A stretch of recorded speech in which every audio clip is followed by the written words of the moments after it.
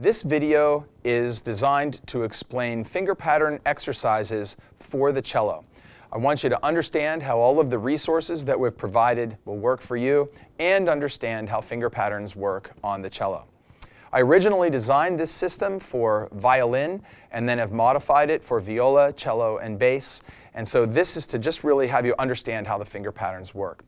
First of all, we want the cellist to find third position in a very meaningful and solid way. So we're going to teach them to think about the interval of a fourth, and here comes the bride. So we're going to find that from open to first finger in third position. And of course, always teaching them that that's where their fourth was, and now that's where their first will be. So we'll start with first finger. We've found third position. Now the 3-4 finger pattern is going to have the half step between the third and fourth note of the exercise. We'll play the first note 4 times,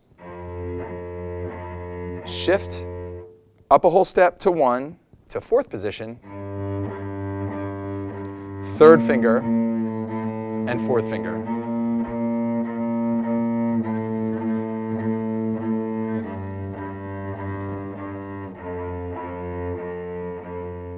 Then the same thing on the G string.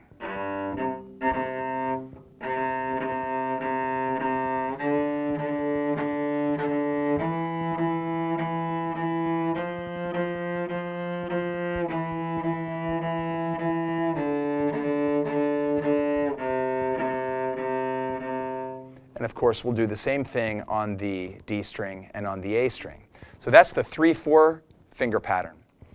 The 2-3 finger pattern will have a shift from third position to fourth position, and then the half step between 1 and 2, and then we go to fourth finger. So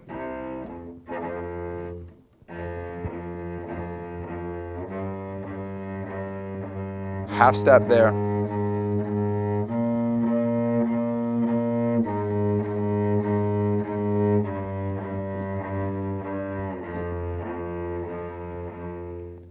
Do that on each string.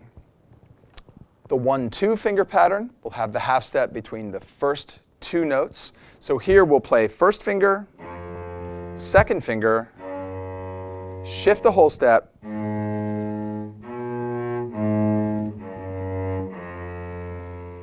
and then finally the open finger pattern will have a little bit of extended position. We'll start with first finger, then a whole step, extended position,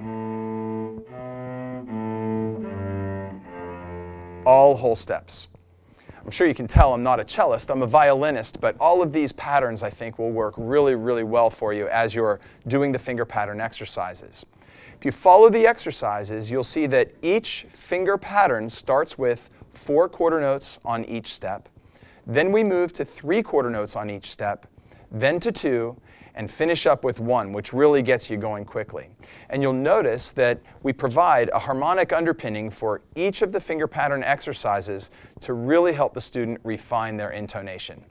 Good luck with this. I hope it's really successful for you.